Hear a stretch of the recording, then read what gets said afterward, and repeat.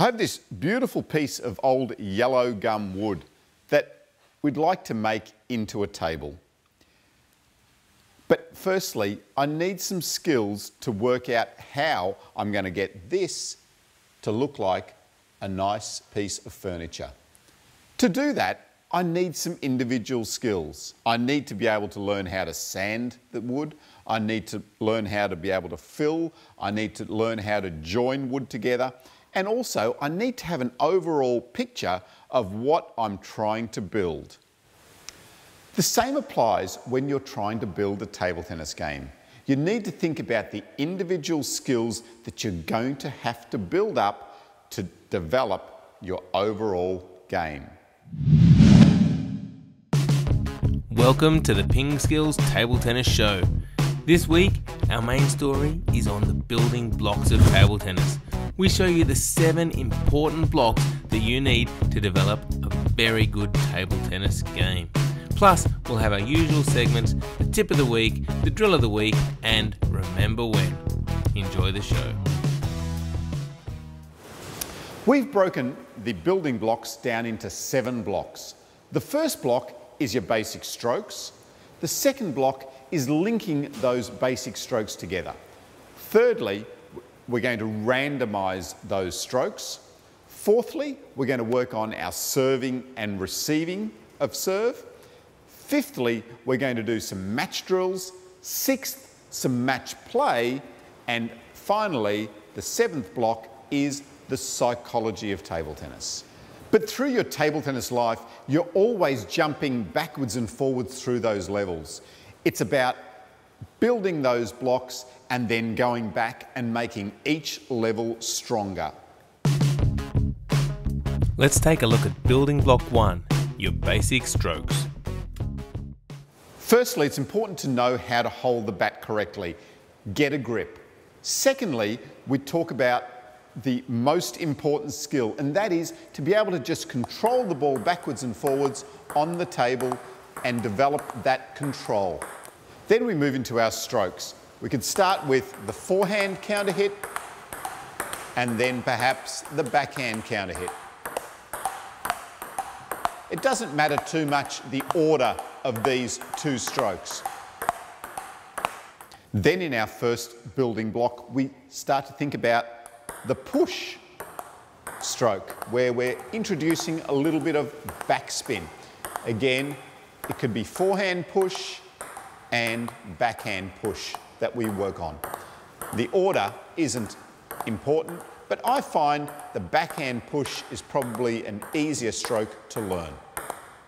The next step in our first building block is the topspin and the block strokes.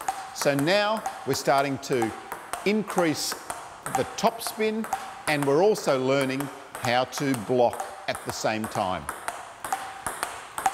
We can do this on the forehand, or we can do this on the backhand.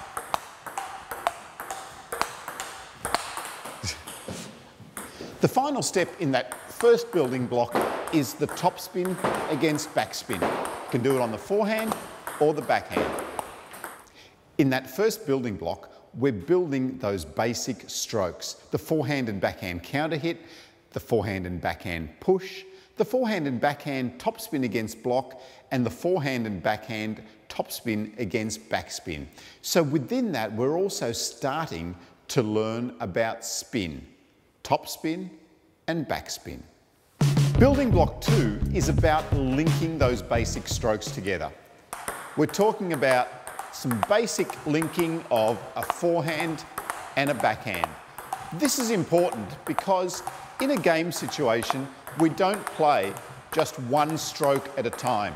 It's about moving and playing those strokes correctly. If you're just playing forehands, your bat is moving straight back into the forehand ready position. But when you're starting to link strokes, your bat is moving from a different position. So it's moving from here over to here to play a forehand. It's a very different pattern. Part of this level is about your movement as well. It's about thinking about your footwork and your basic stance. So now when we're doing one forehand and backhand, you'll see that I need to also implement my footwork so that I get into position to play my stroke. Building block 2 is about linking. It's about playing your strokes when starting and moving from different positions. Building block 3 now is about randomizing the ball. In building block 2, we were moving and playing the ball when moving from different positions. But in a game situation, we don't know where the next ball is going to be. If Jeff starts to randomise where the ball's coming, then I need to start to watch the ball more carefully.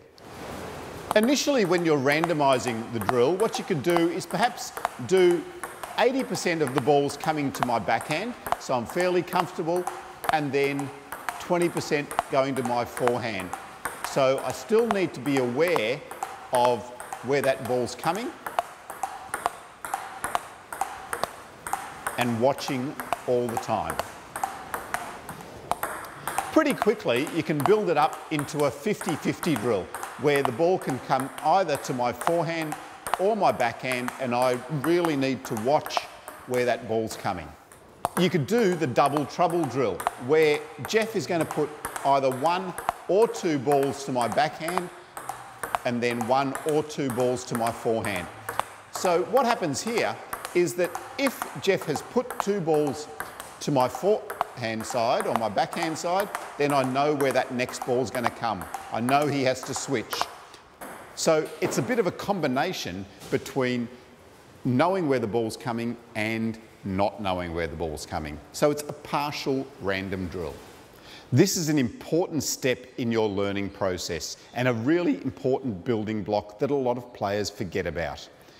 It's easy to start to randomise your drill. Even if you're doing some set drills like the Falkenberg drill of 1 backhand, forehand from the backhand corner and forehand from the forehand corner, you can then get your training partner to every now and then throw in a ball outside of that pattern. So start to randomise your drills and then eventually do a lot of totally random drills where you don't know where any ball is coming. We all know the feeling of being able to play a stroke really well, but then when it comes to a game situation, suddenly that stroke breaks down. Randomising in training is the way that you're going to help yourself to implement your strokes into a game situation more easily. Building block 4 is all about service and return.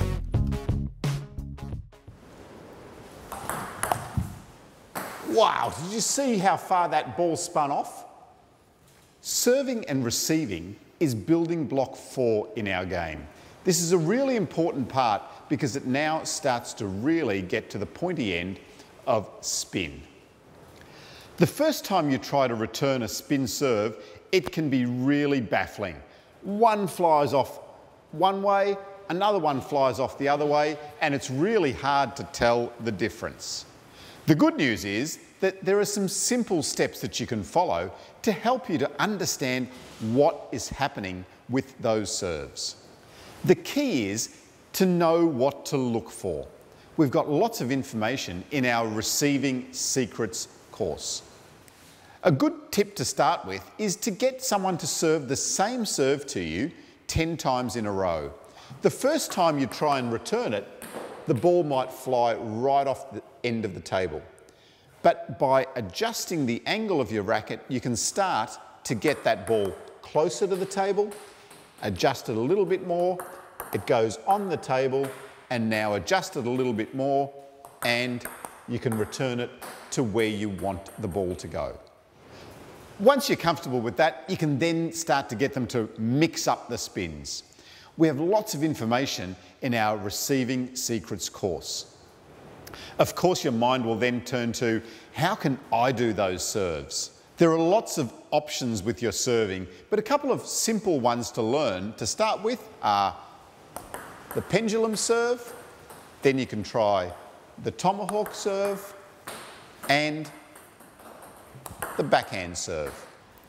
Every point starts with a serve and a receive. So this building block is an important part to put in place. We have tips on these and a lot more in our Serving Secrets course. Our fifth building block is match drills. So match drills are now starting to combine our serving and receiving with our basic strokes. This starts to get a little bit closer to a match type situation.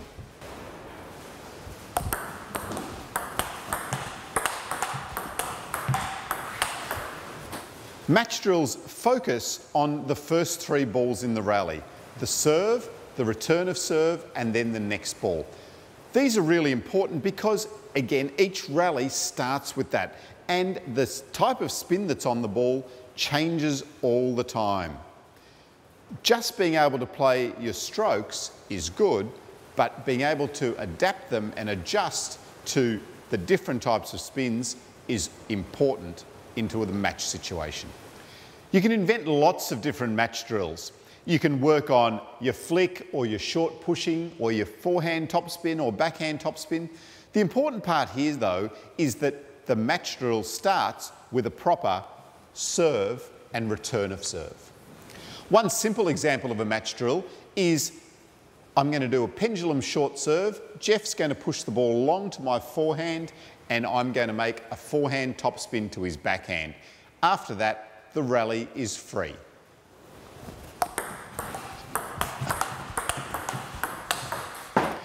The building block of our match drills pulls together our serving, receiving, and our basic strokes into a rally. Building block 6 is all about match play. Our sixth building block is match play. Now we're talking about not just rallies, but we're talking about how do you put those strokes, serves, returns of serve into a match situation and implement them. How do you do that? You can do it with your friend in a training situation, but we really recommend that you can try and find a group, a club that you can join so that you have a wide variety of players that you can play with. Join into a league or fixtures or pennant and even enter some tournaments. Now, this isn't something that you need to wait 5 years to do. It's something that we encourage you to do fairly early on. Learn those basic skills, learn some serves and returns of serve, but then put yourself out there, enter into some leagues and start to play some matches because you'll learn a whole lot by doing that. Our seventh building block is the psychology of table tennis. Now, it is the seventh block, but it is an integral part of the game. Without it, it makes it very difficult to win matches. We often see that you can tell who's going to win a match, not by their forehands or backhands, but just by how well they manage themselves on the court. Psychology is an underutilised area of the game. It doesn't only apply to the players at the top level in the world, it applies to every table tennis player. And managing the psychology of table tennis can really help every player to improve their level. Psychology is a big topic and it's really difficult to know where to start. The easiest way is to first up recognise your feelings. Think about the feelings that you get in a match situation. When it gets close, how do you feel? When you're playing well, how does it feel? The next thing is to think about the tools that you can utilise to help you to manage your feelings. By managing your feelings, you'll start to be able to play good table tennis more often. One simple tool is a pre-point routine. If you watch the top players, you'll notice that they're doing something similar before every point that they play. This is their pre-point routine. So why do they do it? It's just so that they can become more comfortable and in any situation they can fall back to that comfortable pre-point routine. I encourage you to develop your own pre-point routine. For more help on psychology, go to the sports psychology section on the site. We've now been through our 7 building blocks. Our basic strokes, linking the strokes, randomising the strokes, introducing serving and receiving, doing our match drills, involving yourself in match play, and then examining the psychology of table tennis. Even though you've now been through those 7 blocks, it's important to always go back and make each block stronger. That way, you'll start to build a very powerful game. Our tip of the week is to start to utilise the backhand side spin flick to put you into an attacking position in a rally after your opponent has served what seems like a really effective short backspin serve. When someone serves short with backspin, if you push it, you get attacked.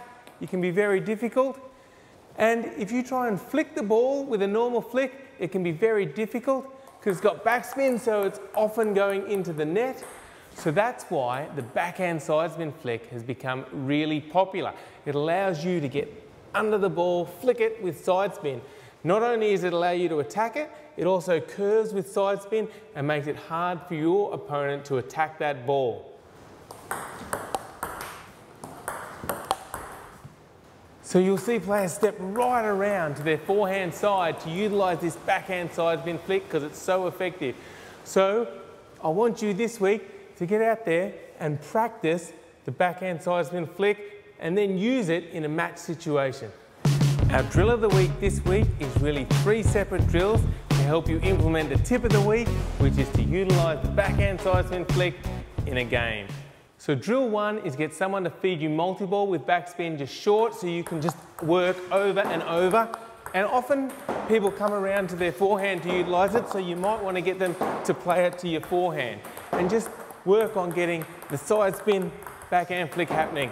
If you need more tips on how to execute this stroke, look at our backhand side spin flick tutorial. Drill number 2 is to get the same person to serve short backspin serves to you. And again, play the backhand side spin flick until you can get it right.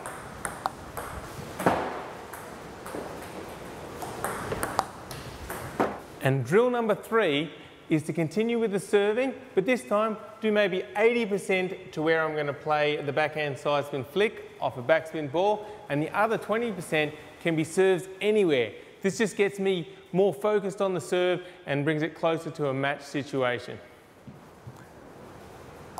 So short one, I try and play my backhand side spin flick, and then I'm ready for the next one where I wasn't quite, so I've just got to get my focus a little bit better.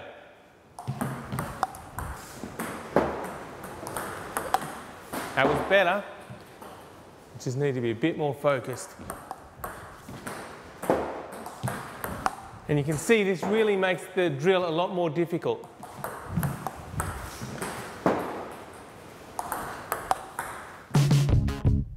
For Remember When this week, we're going back a few decades to see how sport can unify people and countries.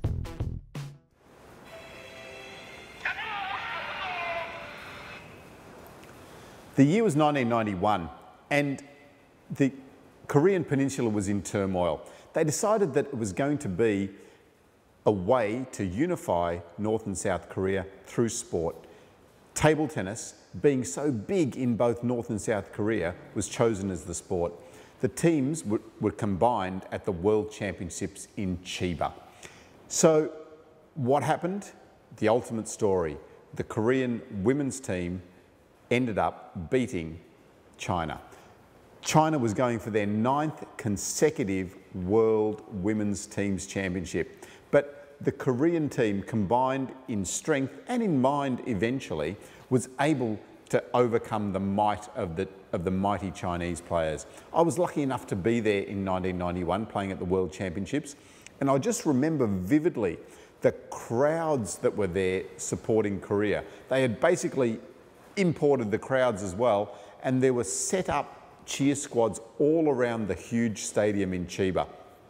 There were cheer squad leaders in each of the sections getting the crowd to chant, and the atmosphere was just absolutely incredible. They really lifted that combined Korean women's team over the line to a victory that was, at the start of the tournament, very improbable, but by the end, it was almost the natural way that it was going to fall because of the push from politically, but also the crowd in the stadium just almost carried them over the line.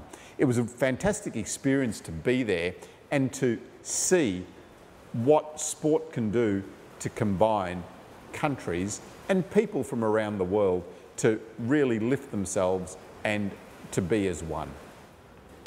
If you want to find out more about this event, in 2012 it was made into a South Korean movie called As One. Thanks so much for watching this week's show.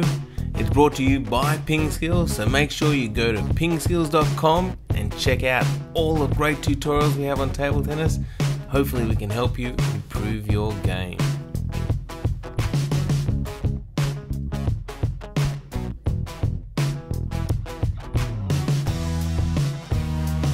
The music from today's show was Brontosaurus by Topher Moore and Alex Alana from the YouTube audio library.